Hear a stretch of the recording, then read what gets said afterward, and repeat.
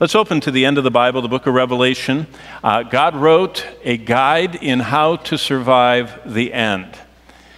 He actually has written down the ending. This is pre-written history, written as the calling card for the God of the universe. Because God says that, as we'll see in a moment when we look at some other passages, that the only way that you know who is the real God is if He can tell you exactly what's going to happen in the future. Not, a kind of astrologer, vague, could happen to anybody kind of thing, but specific pre-written history is God's calling card. And that's what we're looking at as we look here. Because Almighty God, who sees everything, who knows everything, and who is infinitely wise, hasn't left the world to itself. He has a plan. And He has a plan that is so important to Him, He's written it down, and the Scriptures tell us He's watching over His plan to perform it. In other words, the Bible isn't just the record of what's going to happen, it's the script God's following. And He is causing each event to take place, and that's such a thrill.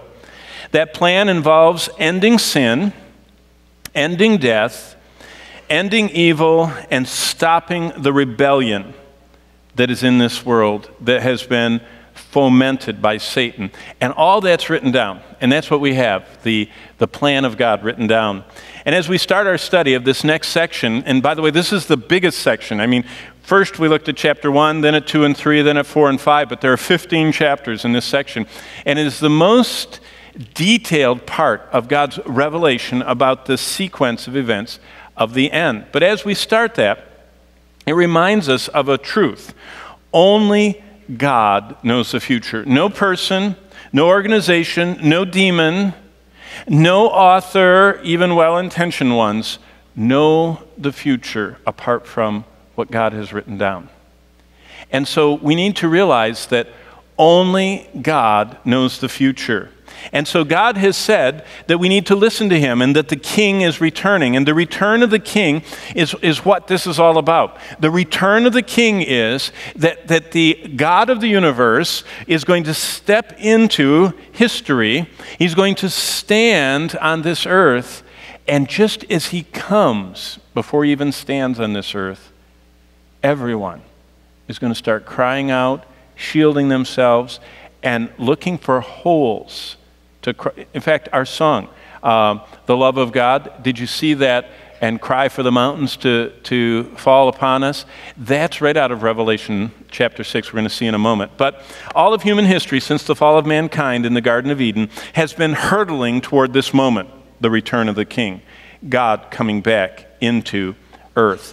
When the Creator, the King of the universe, sets things in order. For the past thousands of years, sin has run rampantly throughout the earth, but it's not just limited to the earth, throughout the universe. In fact, Paul says in Romans 8 that the whole universe, the whole created, vast universe is groaning, waiting for this moment, for the return of the King. For all this time, evil and misery have festered. Satan has done all he could with his demons to thwart and disrupt the knowledge of God. Sin has permeated every part of human history. Death has taken every human but two, Enoch and Elijah. All others have gone through the horror of death. So God says, I'm going to tell you how to survive the end. I'm going to tell you how it's all going to end. I'm going to tell you what's going to happen, so as you see it happening, you know what to do. You know how to prepare. Revelation 6 through 19 that we begin today marks the Lord saying, enough is enough. And when God has that moment, and only He knows when it is, when He says that's it, then the inexorable events, the unavoidable, unstoppable events of the return of the King are kicked off. And they're amazing. But there's probably no part of the Scripture that's more relevant to our times than this one. There's no portion of Scripture that better frames the way we should see what's happening out the windows of life than this section of Scripture. Because this is cutting-edge truth that we read this morning. Why? Because only God knows the future.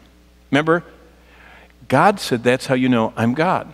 because I know, and I can write, as God wrote, 2,600 years ago, God told us that the two key figures on the world stage that was going to get everyone's attention would be Iran and Israel.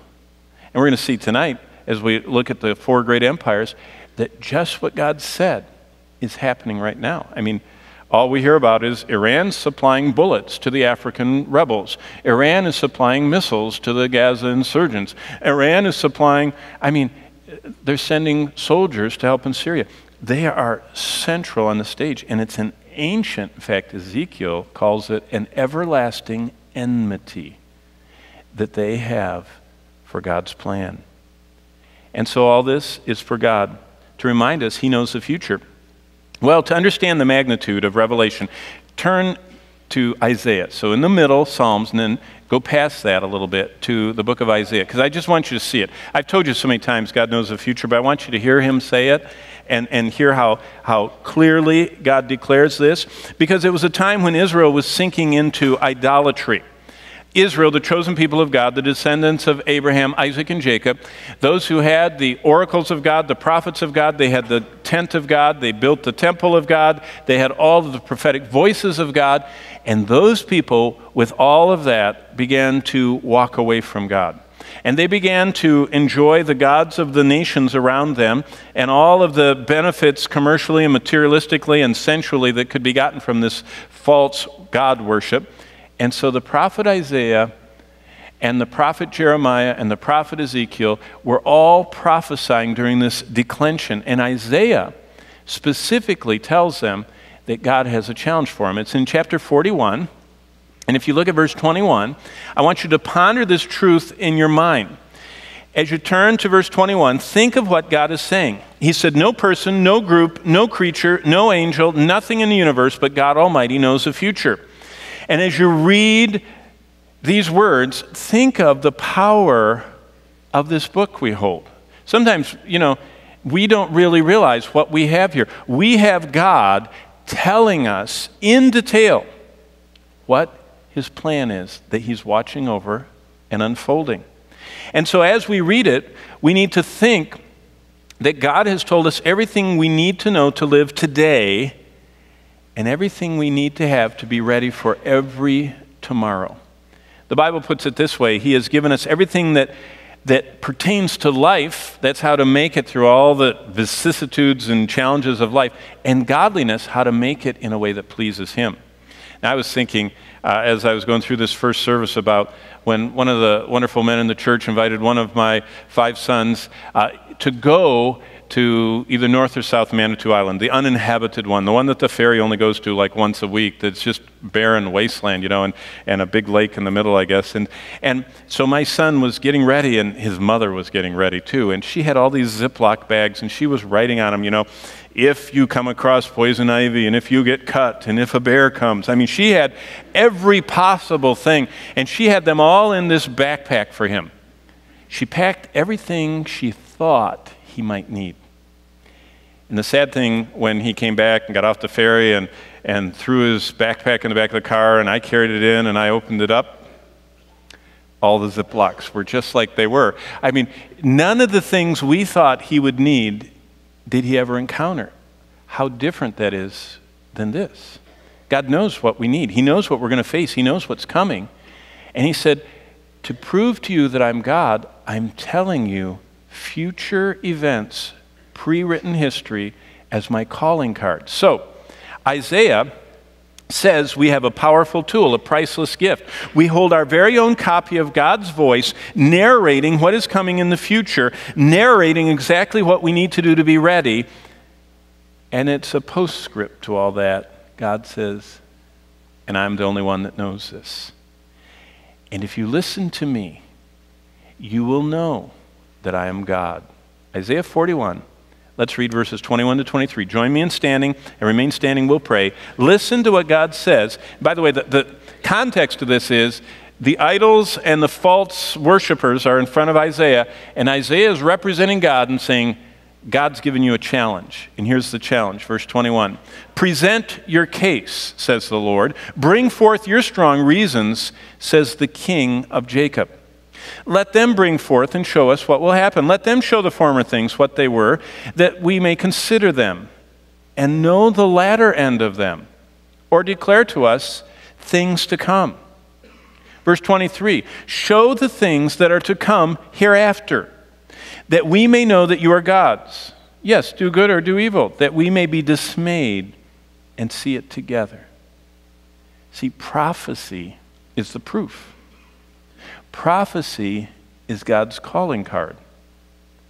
And he threw down the gauntlet before the false idol worshipers. And he says, you don't even know what's happening. And by the way, he told them exactly who was going to conquer them, what they were going to do, and where they were going to carry them. And everything he said happened. Only God knows the future. Let's bow together for a word of prayer. We bow before you, remembering that without faith it's impossible to please you, O God. We must believe that you are, and that you are the God who knows the future, and that you have written that future, and you've declared it to us, and we must diligently seek you. That means we need to know this book, we need to know what you've said, and we need to heed it. And I pray this morning you would stir our hearts at the thought of the King of the universe returning, and do we know what you left us here to do and what you expect from us when you come. And may your Spirit have free reign in our hearts today, that Christ may be exalted. In his name we pray. Amen. You may be seated. As you're seated, I repeat, God says, I know the future. I ask you to listen to me. God says, I want you to look at my written in advance history describing the last days of human history. So let's go to God's written description of the end of the world. That's the last book of the Bible, the book of Revelation. And I'm going to take you on a little jet tour of Revelation. It's God's written, detailed description of the end of the world. Now, we've already covered 5 chapters of it. Chapter 1, we saw Jesus Christ showing himself in all his glory as Almighty God. Why did we need chapter 1? Well, the lesson is the only hope of surviving the end of days is with Christ. What Jesus said is, only what's connected to me survives. Only what is attached to God will survive forever. So Jesus came and said, attach yourself in faith to me. That's salvation. And the lesson of Almighty God in human flesh, Jesus Christ, is that there's salvation in no other. Then chapter 2 and 3 was fascinating. They were Christ's personal letters to the churches that bear his name. What's the lesson? What are we supposed to sift out of chapter 2 and 3? Basically this: we who are in Christ's church have a very specific purpose in life. We were dropped here in this time and in this place with a unique gifting, spiritual gifts and callings for a purpose. Now, I remember in 1981, I began working for American Home Products, $6 billion back then corporation that made Anison and Dristan and lots of other stuff. And I remember being hired while I was in seminary. They would drop me. Literally, they would fly me, give me a rental car, and I would live in hotels and eat in restaurants to do things for the corporation, launching new products. And I remember I was dropped in Los Angeles in 1981, specifically for the purpose of going to visit the Albertsons and Save-On, I don't remember all these places, to sell new products. And they were launching a product called Advil. Tylenol and aspirin were the only 2 choices, and ibuprofen was coming in. And so they trained us and they dropped us into all these major metropolitan areas to launch this product, speaking to the supermarket buyers and speaking to the drugstore buyers and going out and purposefully doing what they paid us to do. Did you know, in a very real sense, as much as when I worked for Whitehall Labs of American Home, I was there with a purpose. I wasn't there to lay out on the beach. Now, I could do that if I wanted to in my free time, but all during the work time, it was very clear what I was supposed to be doing. So we are here on earth. And chapter 2 and 3 tells us what we're supposed to be doing, what God's expecting us to do. And then we looked at chapter 4 and 5. Christ's guided tour of the throne room of the universe. And the lesson for that is God wants our worship and seeks us to focus upon him with a life of worship. In other words, God wants us, while we're clinging to him, while we're fulfilling his purpose that he called us and gifted us to do, he wants us to be living in peace so that our hearts are filled with worship, not anxious. Not anxious about the economy, anxious about the politics, anxious about, the global events, anxious about, are they going to do something terrible next? But living a life of worship. It's so amazing to think of what kind of a life pleases God. And it's a life that always is harmonized with the worship of heaven. That's where the real worship is. And we're kind of like playing our little violin next to the radio, and the symphony's on the radio in heaven, but we're joining in. That's what life is like. Our lives harmonizing with the worship of heaven. But finally, look at chapter 6. That's where we're going to read. This holds the vital details that piece together all the events. A third of the Bible has promised events are coming. This book pieces together all of the events of the return of the King, the one who is the Redeemer, who is the Judge. And the lesson for us is God has decided ahead of time each event that is to come. And he's shown it to us, his people, so that we know what's coming, so that we can speak to the times, so that we can live without fear. We already know how it's going to end. That takes away the fear. So basically, we need to think about the book of Revelation as God telling us the future, but historically, there's a real challenge with the book of Revelation. As you know, I've told you this before, starting with St. Augustine, way back in the 5th century, Augustine said, the book of Revelation is about right now. It's about earth now. And the reformers picked up on that. And each one of them successively told people that the book of Revelation didn't really have anything to do with the future. It all was about kind of now. And it's kind of like the struggle we're all going through every day. And so I want to share with you the challenge of Revelation from a theological perspective. Number one, no other New Testament book has been more debated about as to how to understand what God has said than the last book. And basically, you can divide up all of church history into the church believing one of 4 views. Now, I'm just basically, if you have a study Bible, I'm reading from the description of the interpretation models of the book of Revelation. Number one, and I just have renamed these, the first one is the already happened in the New Testament era position. Now that's called the preterist approach. Preterist, if someone says, what's the preterist? You don't know if they're talking about an English grammar term or some, formula for math. Preterist, what is that? It means it already happened in New Testament times. It's the book of Revelation is describing things that already happened while Jesus and his apostles were here. It interprets Revelation as a description of all first century events in the Roman Empire. Now, of course, this completely contradicts what it says in the book of Revelation. The book of Revelation says that these are yet to come. And especially the book of Revelation describes the return of Christ, which the preterists, that's the one thing they say hasn't happened yet in heaven either. But what's so interesting is the majority of churches in this town would probably be in it's already happened in the first century, and that's why we want to avoid it, because we don't quite understand what to do with it now. But that's view number one. View number two, by the way, it gets worse. It's called the overview of history position, or the theological term is the historicist position. The historicist position is that the book of Revelation is basically kind of about this ongoing picture of symbolizing events that are going to happen in church history. So people with a historicist position, they look at it and they say, oh, we see the rise of Islam. Oh, we see the Roman Catholic Church. Oh, we see specific popes. And what they're doing is they're putting all of the book of Revelation against the backdrop of history. They don't confine it like the preterists do to the first century. They find the French Revolution in there. They find everything in there. In fact, some of them found Mussolini. They found Stalin. I mean, you can just, this idea of the historicist is just wide open, and whatever looks good, you just match it up and add it to your book. And this interpretive method robs Revelation of any meaning for those to whom it was written.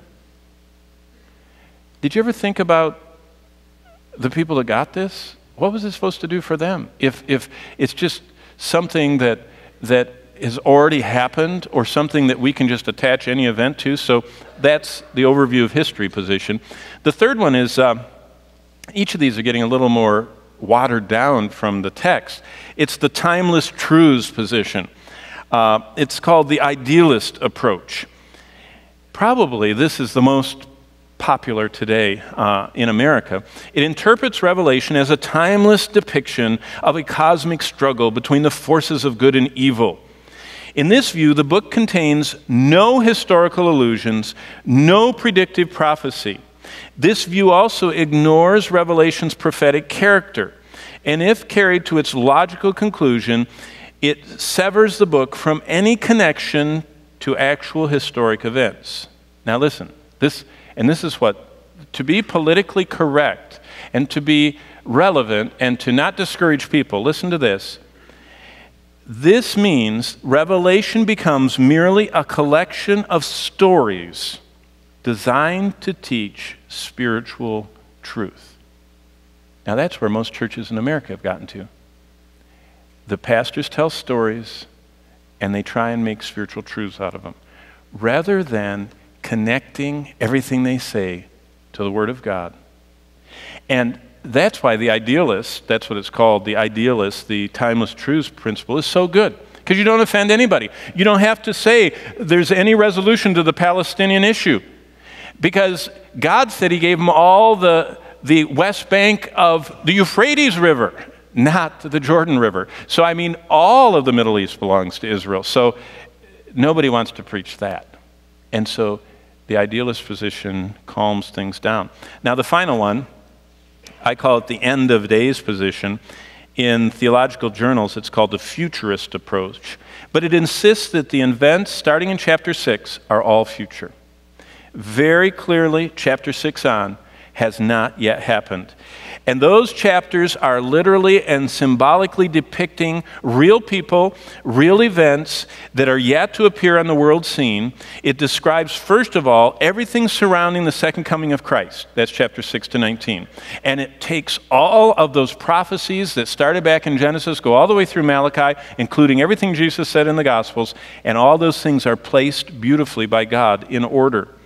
Then it goes in chapter 20 to the millennium, which is not, millennium is not in the Bible. That word is not in the Bible. It's a Latin word. It's not a Greek word. But the word 1,000, as we'll see in a moment, is 6 times in that 20th chapter. And that's what millennium means. It means 1,000. And so you can just say the 1,000-year rule of Christ and the final judgments in chapter 20, and then the eternal states in 21 and 22. But why is the futurist view vital? Because it's only this view that does justice to Revelation's claim to be prophecy. The rest of them muddle the prophetic. Either they deny it or they just blur it. Also, it's the only position that interprets the book the same way that the Bible is interpreted by the Bible. In fact, when Jeremiah sat down to study the Bible, when he was reading what was going on, he wrote down what God said about the future for Israel. And Daniel read what Jeremiah wrote and said what Jeremiah wrote, and he applied the grammatical, historical method, which we still apply. And Daniel said, Lord, it's about time for Israel to go back to Jerusalem, isn't it? Because only 70 years are determined for desolation. And God answered his prayer. And the return of the exiles started right after Cyrus the king comes to power in the book of Daniel. And so the grammatical historical method is what the Bible writers believed, what they practiced, and it's what the early church believed and practiced.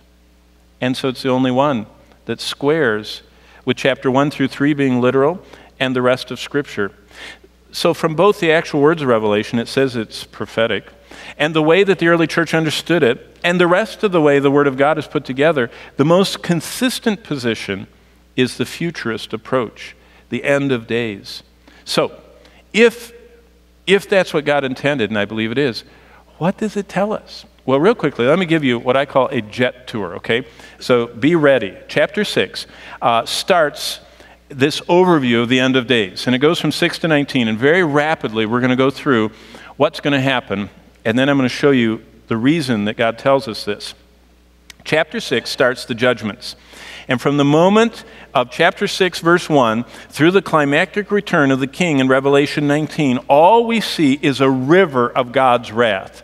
And it's kind of like, you know, when it starts raining and raining and raining up in North Dakota, and the tributaries to the Mississippi and all of North Dakota, you know, floods, and then it floods South Dakota, and then it meanders down, starts flooding Iowa, and then it just floods all the way to New Orleans.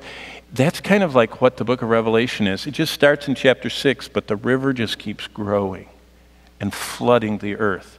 So what happens in chapter 6? Well, the Lord begins to unroll 7 seals. And it says in verse 1, when he opened one of the seals. Now, we already encountered this book in chapter 5, and it's a 7-sealed scroll. And people, they go, oh, I wonder what that means. We don't have to wonder what that means. When was it written? It was written by John in the Roman Empire. So what did the people that got this letter think it meant? That's the first law of interpretation. What did God mean to the people he wrote it to? The 2 emperors that were sitting on the throne during the course of this time period, both we have existing today, their wills, where they bequeathed the control of the empire to their successors, to the ones they chose. Both of those emperors wrote and declared that for a will or a title deed or a disposition of authority and power to be official, it had to have 7 seals on it.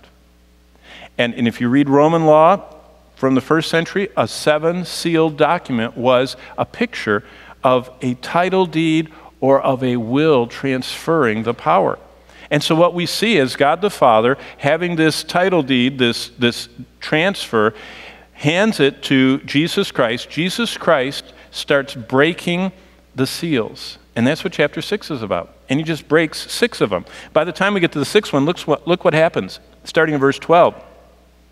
As the Lord begins to unroll the 7 seals, each one breaks open and reveals another event that's going to happen. And by the 6th one in verse 12, we have an earthquake. I mean, and what an earthquake. It's the most descriptive one I've read about. He opened the 6th seal, and behold, there was a great earthquake, and the sun became as black as sackcloth of hair. That's black. The moon became like blood. That's really red. The stars of the heaven fell to the earth like a fig tree drops its late figs. Can you imagine, you're out on a summer night, and all of a sudden one of the kids says, oh, look, a shooting star. And everybody looks, and there isn't anymore. And they all just look, and there's, no more shooting stars. And so you look away. Can you imagine when the whole sky is looking like every one of those stars is falling to the earth, and meteor shower, whatever the Lord is doing here, the people think every star is falling out of the sky. And all of a sudden it says, in the midst of that verse 14, the sky recedes like a scroll. Now, most of us don't have scrolls around home, but my grandmother used to have scrolls covering her windows. And I remember they were these spring-loaded things that came down, and I was always the one that pulled it too far. And, and you're just trying your hardest to put the thing back up, and you're tugging and tugging and tugging, and just when she would come into the room, it would go just like that. That's the picture. See, it says of a scroll receding. The verse 14, the sky recedes like a scroll when it's rolled up, and every mountain and island move out of its place. Basically, God makes the earth shake, and as the whole earth is shaking, everything is coming loose in the sky, and the sky is rolling up like a scroll. Basically, this is all like being inside of a global horror movie. We're being conditioned. There are all kinds of science fiction movies. In fact, I was thinking about it this week. I've seen Los Angeles destroyed at least 4 or 5 times. And I'm going out to Shepherd's Conference, in a month or 6 weeks, and I know it's going to still be there, probably, Lord willing, but I've seen it destroyed. New York, I've seen destroyed more than that. Lizards have destroyed it, and it's frozen once. I saw it frozen, and at everything. It's just amazing. And so we're conditioned to all these disaster movies. Well, how would you like to be in a global horror movie? Can you imagine that? Look at verse 15. The shaken inhabitants of the earth scream for the rocks and the mountains to fall and hide them. Look at the description.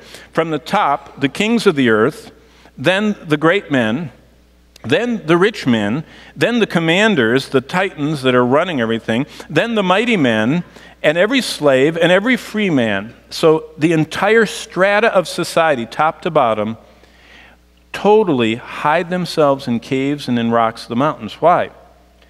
They're asking the mountains and rocks, verse 16, to fall on us and hide us from the king, from the face of the king. So here you are in this global horror movie, and you're a shaken inhabitant screaming for the rocks to fall, and you're only at the last verse of the first of 15 chapters. That's only the first round of the tribulation. Wow, and there are 14 more chapters to go. We'll skip over to chapter 8, verse 1. Let's look at what happens, because the last seal, these are 7 seals, and what's amazing is it's kind of like firecrackers that are connected together. They go, and the last one starts the next one. And so the last seal starts the first trumpet, the last trumpet starts the first bowl, and they're just daisy-chained together.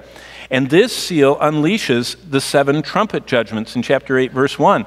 And that just signifies a terrifying, widespread, when you hear the trumpet, you know something bad's coming, and it can be reverberating around. And what's bad is in verse 7. Look at chapter 8 and verse 7. It says, "And the first angel sounded, and hail and fire followed, mingled with blood, and they were thrown to the earth, and a third of the grass." So all of a sudden, this flaming hail starts. And then the sea, look at verse 8. "The second angel sounds, and something like a great mountain burning with fire is thrown into the sea." Now, we have, many of us have witnessed countless computer-generated scenes. Where all this stuff happens. And I think that people are going to think, wow, it's one of these computer-generated science fiction movies. And they look up and a huge ball of fire falls from the sky, hits the sea, and destroys a third of the ocean, only it wasn't computer-generated. When that concussive, eardrum-shattering sound hits, they're going to realize they're not eating popcorn, And when the heat of that blast begins to sear, the temperature sears their faces as they see all this stuff burning, they'll say, this is not the destruction of New York and LA so many times they've seen on the screens, because as a synonymous tidal wave, can you imagine this mountain falling in the sea? By the way, did you know this month, in the last couple weeks, or maybe it's already happened, I don't know, some asteroid is coming between the moon's orbit and the Earth. It's actually slipping between. Now it's little, it's only, 50 miles, I don't know how big it is. But can you imagine at this time, one of those things coming through the atmosphere, entirely burning, lands in the middle of the ocean, and can you imagine the tsunami from that? And this synonymous wave begins to absolutely beyond imagination, following the flaming ball of fire that plunged into the sea, and all the other fires that come down, and everything is falling apart. And we realize that Revelation 6, 7, and 8 is only the movie trailer. The worst hasn't happened. This is just what they play before the movie starts. It's just the warm-up. Amazing. Each of these disasters is only a preview of the devastating fire of God that's coming, because the ultimate destruction consumes everything, every person, and makes everything new. And that's not till chapter 20. So there's a lot more to happen. Well, while you're digesting all that, look at chapter 9, verse 1. Because as the inhabitants of the earth are trying to figure out what is going on, a 5th trumpet sounds in Revelation 9 and verse 1. And John sees an angelic creature falling like a burning meteor to the earth. Only John sees he's holding a key, and what a key he's holding. Now, probably the burning messenger is Lucifer, and Lucifer has been given by God the key to the penitentiary, the pit that holds the really bad demons. Demons are all bad, and they're filthy and murderous and liars and wicked, and they're behind all the horrors that are going on around us. But there's some ones that are so bad that God doesn't let them out, because they're so malignant, so evil, so destructive. He keeps them incarcerated in this pit. And so what happens in verse 1 is the devil is allowed to let out all the imprisoned terrorist-like demons that have been locked up by God over thousands of years. And all of these bound up, out of control demons that have been imprisoned down there for centuries, look at verse 2. They began to gush out of the prison pit. Now it describes, verse 2, notice what it says, like smoke, the smoke of a furnace, and the sun is darkened by reason of the smoke of the pit. Now this is when the real horror is unleashed of the tribulation. Have you ever seen a picture of a volcano, the different ones that are around the world, Mount Pinatubo or the one that was up in Pacific Northwest, and all of a sudden that column of gray, and it's just billowing and it's shooting straight up like this. And that's what the Lord says, these demons coming out of the pit, they start looking like this furnace going like this, and they start coming out of the smoke and they overspread the earth. Now, fascinating to think about it. Verse 3 says, they sweep across the face of the earth like a dark, thick plague of locusts. Now, why are they called locusts? Because of the sound. The sound of locusts, you can hear them coming. There's just this loud, in fact, this fall when I was hunting, we had all these blackbirds. I told Bonnie I'd never heard the sound of birds flying together so loudly. It was just like waves. They were so loud. And these locusts fly like that, these demon locusts over the whole earth. And this cloud of evil envelops the earth. And so whoever's near the opening of the pit is just gushing, billowing the smoke. And finally, the last of these imprisoned demons come out. And then look at verse 11. Because what's amazing is that if those hordes were not enough, out of the smoke rising from the pit in verse 11 emerges the most fearsome monster of them all. The last one out is their king. And it says his name is Abaddon, the destroyer. And this is the angel of the bottomless pit, whose name in Greek and Hebrew is destroyer. Both language captures this creature's name. But what's amazing is that these demons are only allowed to terrify people. They're just scaring people to death. They're not allowed to kill. And they inflict pain, but not death. Death is coming, but not quite yet. So for 150 days, they scare and terrify. And a world is terrorized for 5 months. That's what verse 10 says. But now it has something to fear. The searing pain is about to be replaced by horrific death. Now think about these creatures. They're demons. That means that blast doors don't stop them because they're not material, they're spiritual beings. Glass doesn't stop them. 3 feet of reinforced cement doesn't stop them. No bunkers, 7 stories below the Pentagon doesn't do you any good. Okay, Cheyenne Mountain, you're inside with them, and you're the one stuck. They're in there, and the door is shut. See, these things are horrible. You can just imagine. But look at verse 17, because this is the greatest massacre that arrives of all times at the 6th angel's trumpet. Another army rises. These are destroying horse-like creatures, and those who sit on them are like riders, and it says that they have this fire and brimstone color. And it says that smoke and fire and brimstone. What is brimstone, by the way? Lava. It's volcanic, red hot. I mean, go watch, the Big Island of Hawaii, a movie from National Geographic of that lava as it just comes out of the center of the earth. That's what the death spewing from them, the fire, the hot comes out, and with smoke and brimstone and fire, 1/3 of mankind is killed. And that brimstone lava comes out of their mouth, whatever these horrific horse demon rider creatures are. And either it's a graphic, figurative description of a great fiery force, or maybe God just opens the earth's crust and lets out the volcanic capacity. But in deadly destruction, 1/3 of the world's inhabitants go straight to Hades. They perish and go to the pit, just like that. It's the biggest massacre. I mean, our massacres pale to this. 1 out of every 3 instantly gone. But what's amazing is, we're still not into the heavy stuff. This is still chapter 9. We still have all the way through chapter 20. So lest we be here all day, go to chapter 20 with me, okay? We'll skip over all that. We're going to skip over the beast, the false prophet, the 7 bulls of scorching fire, the blackness of darkness, the battle of Armageddon. Look at chapter 20 and verse 7, because the verses in chapter 6 through 19 are just the starting point for the final devastating fire that we see starting in chapter 20 and verse 7. Now, I want you to think about that. God sends a fire that consumes the whole universe. God sends the ultimate fire, and it melts the universe. The Lord has given many Old Testament warnings and many New Testament descriptive previews of what's coming in the 7-year tribulation. But the end really is the furious fire that we see in chapter 20. Starting in verse 7, now when the 1,000 years had expired.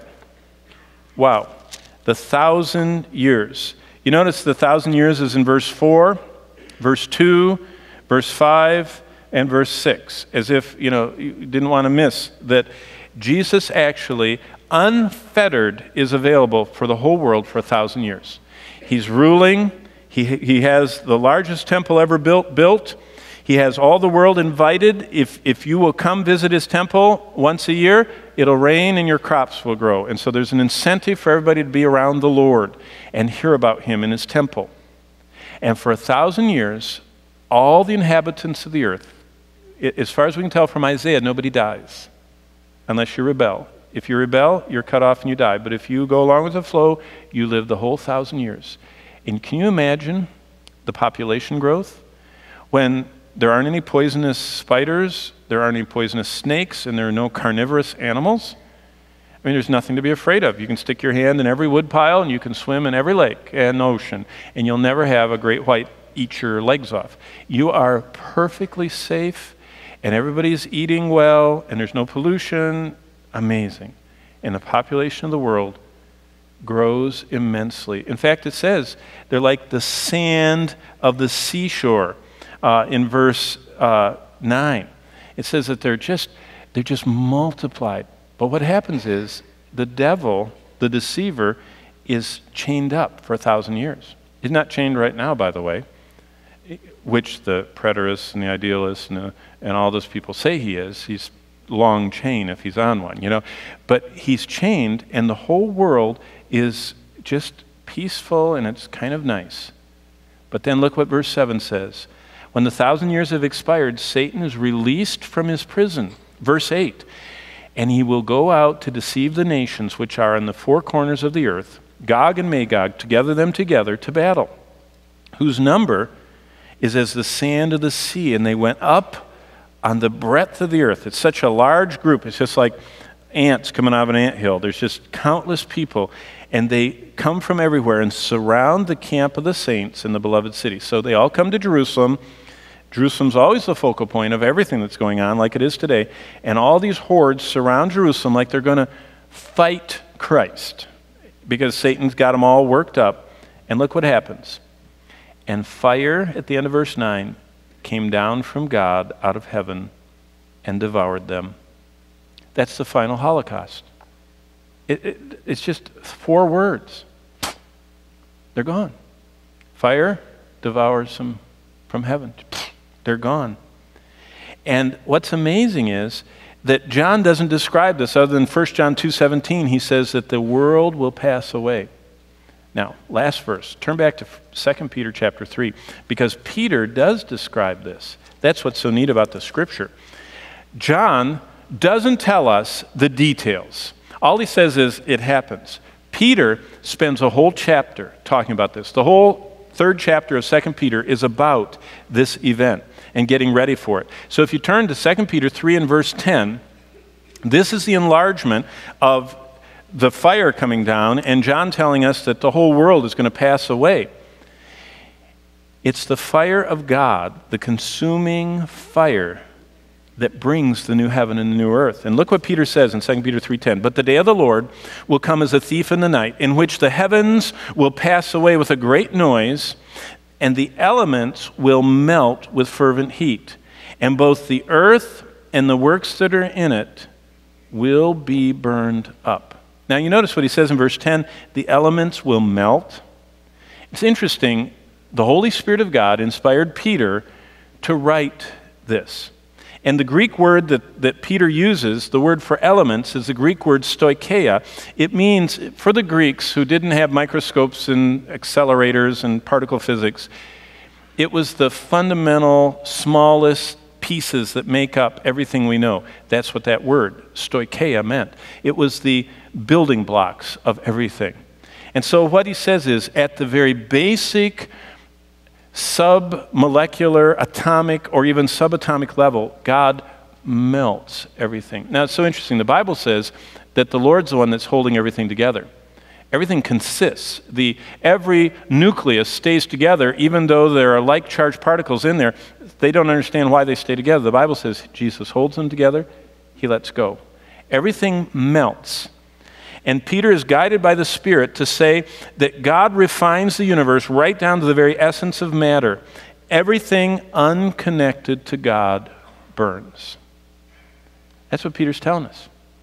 Everything that isn't connected to God and His kingdom and in His presence around that throne, everything else is going to melt and burn. So, look at verse 11. And this is actually, when I sat down, I was going to introduce Revelation 6 with verse 11. And all of this was the introduction to verse 11. So we're finally starting next week's message, okay? Look at verse 11. This is where we'll begin next week. In 2 Peter 3:11, this is the question Peter asked on behalf of Almighty God. These words may be the most important words we ever wrap our minds around. In other words, if you believe God, if you love Jesus Christ, Peter said, everything's going to burn up. Everything's going to melt. It's all coming to an end.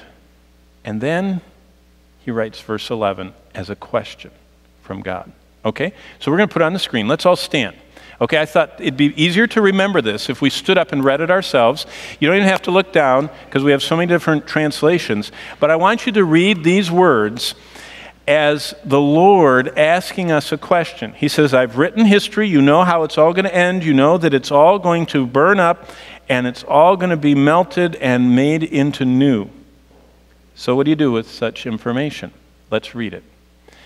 Therefore, since all these things will be dissolved, what manner of persons ought you to be in holy conduct and godliness? That's something to think about all week long. What kind of conduct? What kind of godly life? Those are the only two things the Lord says matters. In eternity, holy conduct and godliness are the currency of heaven. It's what we take with us as we obey and please and honor the Lord. So, with that said, grab your green hymn book. Because I thought, how do you apply this? Well, I could try, but I think hymn number 372 was written by a dear Methodist pastor who thought about this for a long time, and he said, you know what, if everything's going to get burned up, then the only thing important to do is to live for Jesus. And so I thought we'd read the first stanza, and then we'll sing the last stanza before we go with this on our heart. Let's read 372, stanza 1. Living for Jesus, a life that is true, striving to please Him in all that I do, yielding allegiance, glad-hearted and free, this is the pathway of blessing for me. O Jesus, Lord and Savior, I give myself to Thee, for Thou in Thine atonement didst give Thyself for me. I own no other master, my heart shall be Thy throne. My life I give, henceforth to live, O Christ, for Thee alone. And let's bow for a word of prayer. Father, thank You for letting us gather. Thank You that we've read the ending. We know how it turns out. We know that everything that is a treasure to us that isn't connected to You is going to burn up.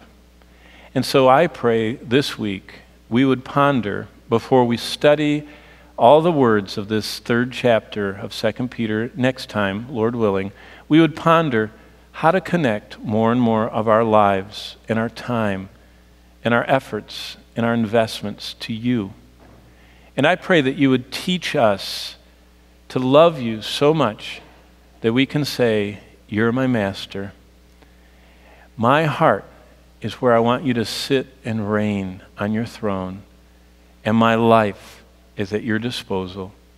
May that be the cry of our hearts. And for any this morning who maybe are struggling and don't know how to surrender, maybe they've never bowed at the foot of your cross and cried out for salvation, I pray that right here today they would respond to you. And as the elders and Titus 2 women are here at the end, that if they need someone to pray with, that they would come and talk to them. But may each of us answer that question. Since all these things are going to be dissolved, what kind of people are we supposed to be for you? And I pray we'd be them. For your glory we pray. And all of God's people said, amen. God bless you as you go.